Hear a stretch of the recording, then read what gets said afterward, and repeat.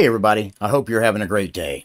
I do want to apologize. We're under some severe weather warnings right now. We've got flash flood warnings and tornado watch warnings, so if you can hear it raining in the background, I do want to apologize, but I needed to make this video.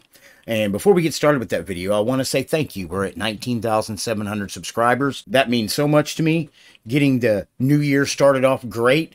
Hopefully we'll bust 20,000 here within the next week. And I do want to remind everybody you can become a member to the channel for just 99 cents. Now we're starting to weed out today the MVP, VIP, and Pro versions of these memberships, and then all those perks will drop down to the eBuzz Central member, which is just 99 cents to support the channel you like, and of course support the content you like. Now I do want to send a shout out to my newest members, which is James Young, Mike Creamer, Eric Hawking, and Aniel Rivera. Antoine Wilk, welcome back. He's been with me for 2 months and he rejoined, so thank you for re-upping. But I want to say thank you to all the members out there. You don't know what it means to me to have you support the channel, so thank you very much. And I don't see any better way to start 2023 than covering the newest release of one of my favorite Linux distros, which is Ultramarine. Now, they've made a few changes, and they've changed a couple desktop environments, which I think is going to be really, really nice. Now, Ultramarine is Fedora-based Linux distribution, and what they do is they tweak it. They add a lot of things out of the box that you have to add to Fedora just to get it up and running when you first install it. Ultramarine does that for you and makes everything completely easy. And it's designed to be a workstation or battle station, whatever you want to call it. And it keeps up with the latest and greatest software in the open source community.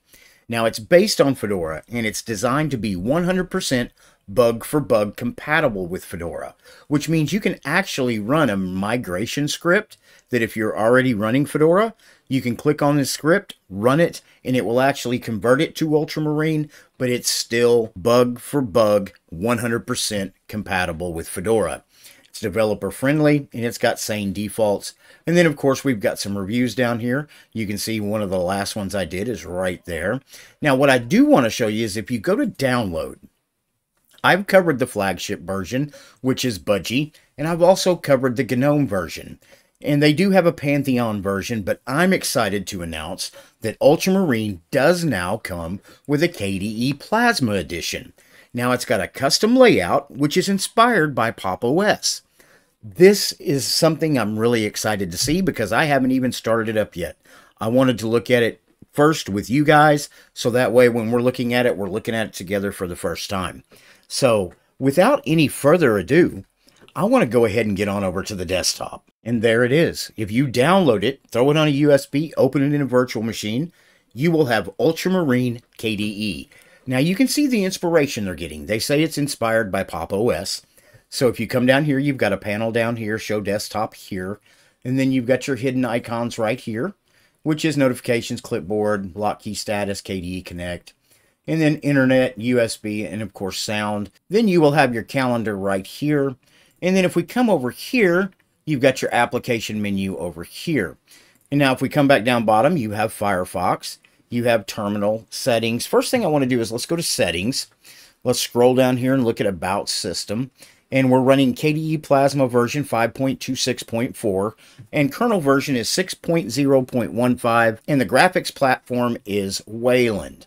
Now if we go back up top and we go to appearance, you've got the Ultramarine theme right here, and as you can tell, it contains the desktop layout. Now the reason I point this out is you've also got a Fedora layout, and then of course your Breeze, Breeze Dark, and Breeze Twilight. If you're not familiar, if I wanted to change over to the Fedora, I would click on that. And now this little window pops up. Now if you want to change the appearance settings, you can. You can also change the desktop and window layout, which would move everything back over where it would be on a normal KDE, but you would have to check mark it right here. And then click apply. I'm not going to change that right now. I'm going to stay in this Ultramarine layout. But remember, if you want to change, let's say you were on Breeze Twilight and you wanted to switch back over to Ultramarine, it's going to say appearance settings and desktop layout if you wanted to go back to this layout. So remember that. That's one of the new features of the newer KDE releases. It gives you more customization opportunities across your desktop. So just remember that. So I'm going to close out of that, and I want to go ahead and drop down here. And I want to go ahead and see if they have HTOP. And they do. Right now, with just the terminal open, I'm at about 1.6 gigabytes of RAM being used. It's a little heavier than normal, but I think I might be running a little bit more in the RAM because I am in a virtual machine and I've only got 4 cores issued to it, so that's something to look at. I am going to install this on hardware later, and once I do, I will definitely give you an update because this is beautiful, guys. I love what they've done with KDE in this situation. They've kind of given it their own custom feel.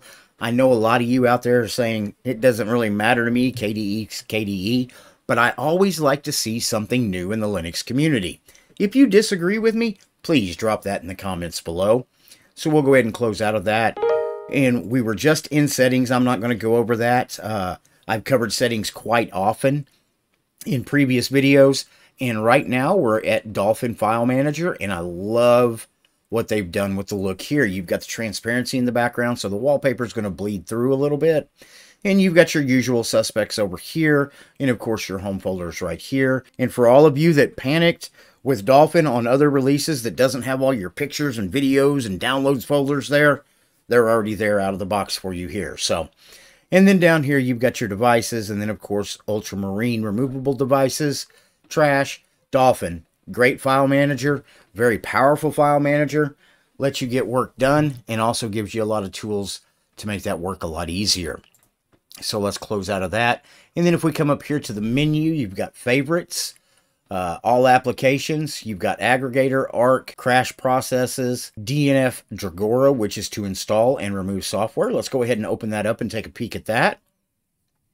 And if you guys have never used this reminds me a little bit of Synaptic Package Manager, which is more of a type search install tool. If you're familiar with that, you could definitely be familiar with this, but once it refreshes itself right here, I'll show you exactly how you use it, exactly how you search for software, and what you would do to actually install it. So we'll let that refresh and then we'll move forward. So it has completed refreshing, and it refreshed everything, guys. It refreshed the Terra packages, the RPM Fusion packages. It pretty much went out and got everything fresh, and you can come up here and you could pretty much do a search. Let's do a search for something like GIMP. We'll go ahead and do that search, and there is GIMP right there. So all you would have to do is click on it, and if you wanted to install it, just come down here and click apply. That is how easy they make it. You could do that for any application that you wanted to install. Let's go ahead and do something like Kdenlive, and it's got Kdenlive 22.08 or 22.12. So if you wanted the newest version, you could just come over here, click on it, and then come down here and apply. It makes it that simple. That's DNF Dragora. It makes installing on here so simple, so easy. Like I said, if you can use Synaptic Package Manager, DNF Dragora is going to be totally easy for you to use. So let's go ahead and close out of that. Let's go back up here. Let's go to All Applications. And then you do have Discover Software Center. I recommend just getting rid of that and just relying wholly on DNF Dragora. Dolphin, Dragon Player, Alyssa, Firefox, Firewall. You could set that up if you needed to.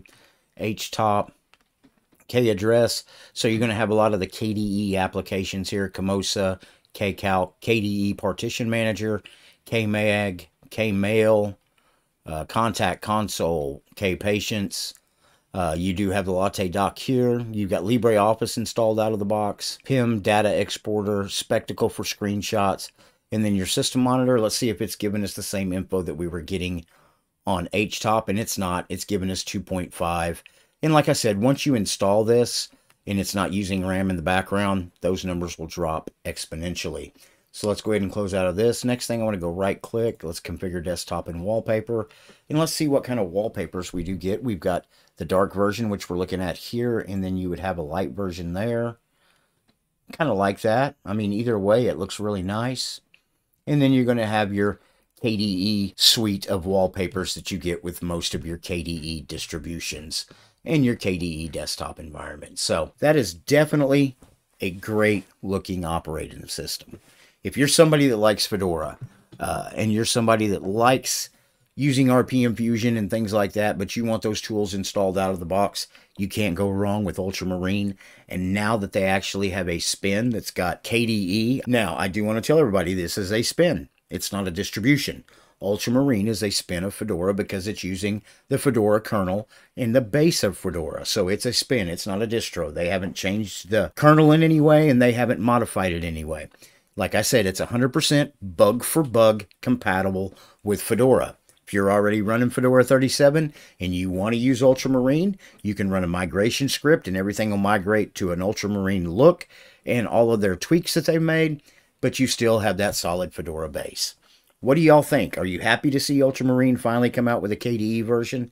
Is it something you might give a shot to? Whatever you might think, please let me know in the comments below. Do me a favor before you leave today.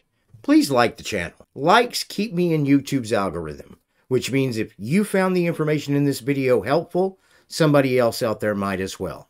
And subscribe. Doesn't cost anything. And if you end up not liking me, you can always unsubscribe. You also can become a member right here on YouTube for just 99 cents a month. But that's not all. We are also on Utreon, which you can become a member on at $2.99 a month, or Odyssey, which is $4 a month. You can also buy us a cup of coffee, maybe zip on over to PayPal and throw us a donation, or go over to Patreon and become a patron to the channel. All those links will be in the description below. As always, thank you for watching my video, and I will see you in the next video.